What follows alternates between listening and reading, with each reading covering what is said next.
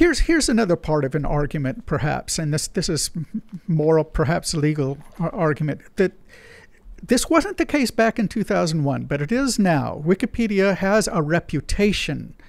It's a very important reputation because if something appears on Wikipedia, a lot of people just assume that it's factual, right?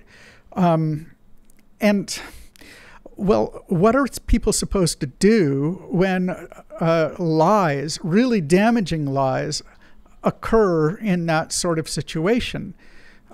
Well, they could try suing the Wikimedia Foundation, but the Wikimedia Foundation is going to cite Section 230. They can try to sue the user, but how are they going to find out who the user is if the user is anonymous? So they could sue.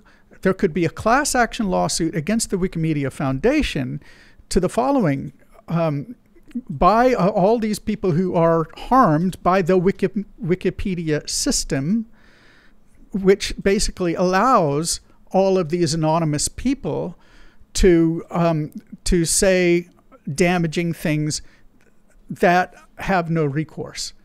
That's itself a damaging situation for all of those people. It's a perfect class action lawsuit because it's a whole class that is affected by the situation. Do you think it would force Wikimedia to shut down if they were sued like that? Probably not. I mean, something had happened, I hope. I know they ask for donations every year. It seems like they're bootstrapped. I don't know if they're actually getting funded by Google. They probably got enough money, but you still got to fundraise. They've got a lot of money, and they've got a huge endowment, and they're not hurting for money in any way, shape, or form. I had some smear pieces written about me. I mean, it happens periodically, but I don't get it nearly as much as some other people, which is really fascinating to me. So I pulled up Andy No's Wikipedia, and boy, is it in depth. Like these people write about everything the guy does. My Wikipedia is like kind of barren, and they're like, why won't anybody write about this guy? I guess no one really cares. But when I had articles written about me that smeared me, I remember I called a lawyer, called some friends, some people with legal experience, and I was told this news article, first, if an academic writes an opinion piece and then a news outlet says, a new study says Tim Pool does X, you can't sue the news outlet. They're referencing a study. Now, the study will claim that they just analyzed information and are giving an expert opinion. You can't sue them either. So, okay, so what do you do when an academic who's an ideologue for what do they call it, the humanities, asserts something to be a scientific fact when it's just their absurd opinion? Nothing. Well, when a news outlet actually smeared me definitively as the writer, I had talked with a lawyer, and they said, you can't sue. And I said, why? And they were like, the things they're saying about you are opinions. And I was like, but this is a news article. They're saying Tim Pool did this. And they're like, yeah, but that's an opinion. And I was like, I'm flabbergasted by this. I think you need a new lawyer. No. I've talked to many lawyers, and they are correct. So I talked to lawyers for 10 years about copyright infringement, manipulation, lies, and smears. And I'm not going to pretend to be as well-versed as a lawyer, but I've been through this many times. The problem was if they read an article that says Ian Crossland is a white supremacist neo-Nazi who associates with neo-Nazis, those are all opinions. You can't sue them. Well, James O'Keefe sued because the New York Times said they were deceptively editing or something to that effect. And this is when we got new precedent, or at least something you could reference so far, where the judge said, if you are writing a fact-based news article or an article that's purporting to be fact, stands to reason if your employees are injecting or interjecting their opinions, you must inform your readers of that. This is what brings me to the argument I'm making about Wikipedia. Same exact argument made by that judge. If Wikipedia is asserting two things, that their articles are cited with reliable sources, and the articles are not opinion pieces. This is an encyclopedia, right? Encyclopedia means fact. It's the facts about the issue. But they're not showing the user posts, nor are they putting this article was authored by and a list of every single person who wrote it. Then Wikipedia itself is making this statement. So it's a very similar argument I'm looking at. This is what's changing the game. And it's only possible because Project Veritas decided to sue, even though many lawyers probably said you can't win. They said, we're going to sue anyway. I've talked to way too many lawyers. I've talked to James about this on the show. We've talked about this. And it's very difficult. James O'Keefe up on his website, check this out. Over at projectveritas.com, they have a donation page.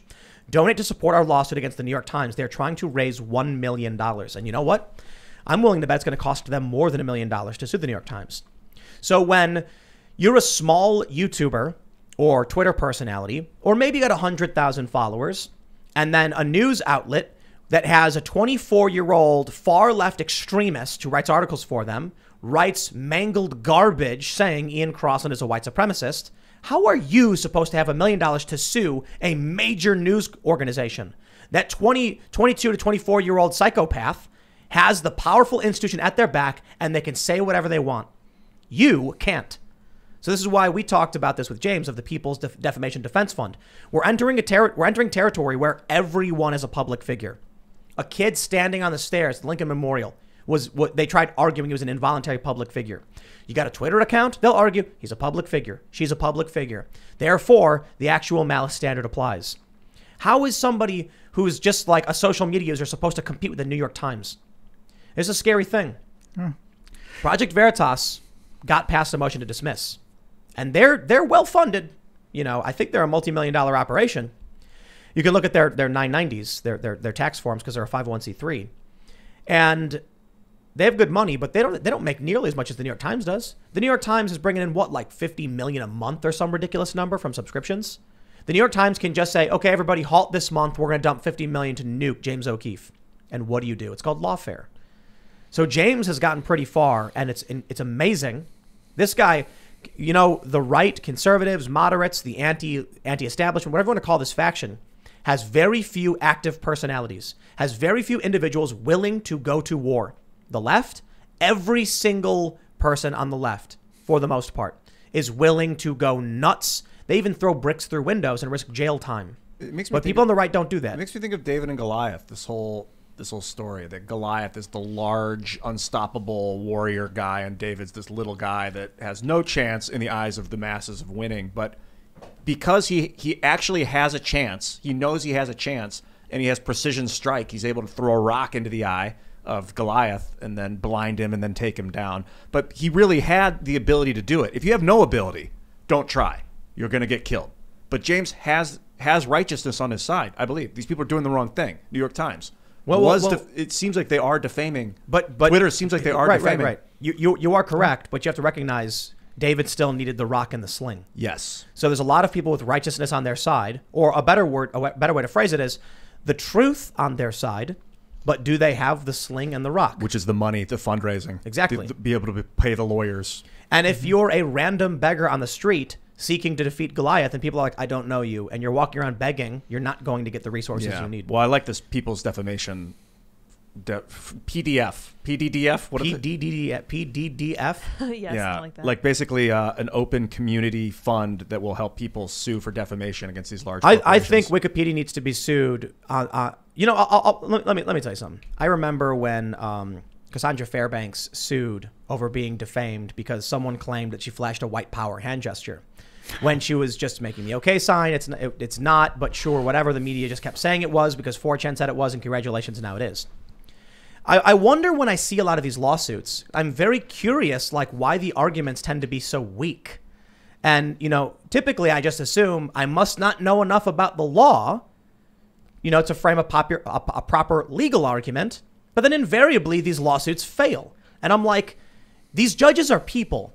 They're not morons. Have you tried explaining to them in basic terms instead of just making these ridiculous arguments? Why not just say, like, take a look at it, Your Honor. What do you think? And then you might lose, I guess. There's good lawyers and there's bad lawyers, I suppose, one way to put it. But I'm wondering, why is it that I'm sitting here and I can see what Wikipedia is doing, and I can break down for you exactly what I see is wrong with this. And it's what I said. When you go to Twitter and you Larry tweet something, we know it came from you. But Wikipedia is an encyclopedia and it doesn't list its users in the article. Even if you go to the New York Times puts a byline so you know who wrote it. Mm-hmm. I'll be honest. I can't tell you who wrote anything on my Wikipedia page. You know why? I'd have to go through 300 or 400 pages to look at every single individual to figure out what user this actually came from. Even then, you're only going to get IP addresses. Some of them, yes. Yeah. So it's not even an issue of coming from users. It's just random garbage splashed into a background that Wikipedia then publishes it under its own name. Nowhere on Wikipedia does it say this is user does it say in the article, this article is written by an amalgam of users. Here are the users. Here's how many there are. They're going to need to buy Wikipinion.com. It is Wikipinion. It basically is. That's all it is. It's Wikipinion. I'm sure they own that. But, so to summarize your point and the point that I was making then, Wikipedia has this total, how do you put it? It has its reputation. It's asserting, putting its reputation behind the claims, the factual claims that are in the articles. That's on the one hand. Now, on the other hand, they are not taking responsibility for the anonymous contributions, and yet it is precisely the system of anonymous contributions that that they're putting their reputation behind. So they're responsible for the anonymity. That they're on principle they're responsible for the anonymity, and therefore, insofar as that is the cause of the problem, they bear the burden. I wonder. My page on Wikipedia is locked right now, meaning users can't edit it without special permissions. I mean, that sounds like you have to have a certain number of edits, I believe, in order to. Well, that sounds like a job criteria. What's the difference between the New York Times saying you have to have approval from the editor or Wikipedia saying you have to have approval from our editors? Yeah, well, I mean, they've got standards, but the standards are supposed to be enforced only by the volunteers. So it's a volunteer community. That's what they're going to say. If Jane Doe writes an article for the New York Times saying Ian Crossland punched a dog. Oh, Jane, I'm coming and for it's you. a false statement of fact, you could sue. The crazy thing is, even in that case, there's still actual malice and anti-slap legislation. But the idea is you could sue the New York Times. James O'Keefe sued the New York Times because I think 2 reporters made statements about him. The New York Times as an organization is responsible for publishing the speech of these individuals. Why? They're just users on a website. Why is the New York Times responsible for able to be sued over what users wrote? Because they're in the pay. Because they're employees. Yeah. That means I should be able to publish articles on Timcast.com as statements of fact and say whatever I want about anybody, and I can't be sued for it. If Wikipedia can do it, why can't I? Yeah. Wikipedia has its masthead, Wikipedia, the free encyclopedia, and then it has all of these statements that are written by who I have no idea. Yeah, I don't think it should just be because they're paid employees of the New York Times, and that's why New York Times is liable. I think because like a social network that has unpaid users, if the social network masks that and just posts the users' comments as like Minds, if Minds was to do that, and this is Minds' statements. So now, we can open that would also be equally suable, I would think. So this should mean that I can open up members of Timcast.com to submit articles that I choose which will appear and just say, I didn't write it. It was a user on my website who submitted it. I just chose to have it published under my brand name like Wikipedia does. And you can click the source and see only in the back end a list of different people who contributed to it and only an IP address. We have no idea who wrote it, just IP. Sue me. What are they going to do? You know, maybe that's what I should do. Maybe I should clone the Wikipedia model, because what will happen is if someone sues and wins, I'll go, oh no. Then I'll turn around and sue Wikipedia. That's like for everything. If they're committing war atrocities against your people and you start committing war atrocities against theirs, it's not necessarily the best tactic. I see your point. I'm not just saying to prove a point. Like, look how horrible this is. No, I'm saying we can write our opinions about people. Look, if Wikipedia is issuing opinion pieces and asserting their fact, then why can't I? I think you legally can right now. I would. You know what I'll do? I'll have users write articles and I'll call it the encyclopedia from Timcast.com, and then I'll define encyclopedia, and then people can write whatever they want. at least make a movie about it, like a short 5-minute ridiculous dystopian nightmare where everyone. And then I'll starts just doing say Section 230. You can't sue me over what my users said. And they'll say, yeah, but you're the one who's choosing what's get published. I'll be like, so is Wikipedia. Twitter bans people. They choose what's acceptable on their site. Yeah. I am simply moderating for hate speech. Thanks for checking out this clip from the Timcast IRL podcast. If you want to see the full show, come back to this channel, youtube.com/TimcastIRL, Monday through Friday at 8 p.m., where you can leave comments and super chat, and we actually will read your comments on the show.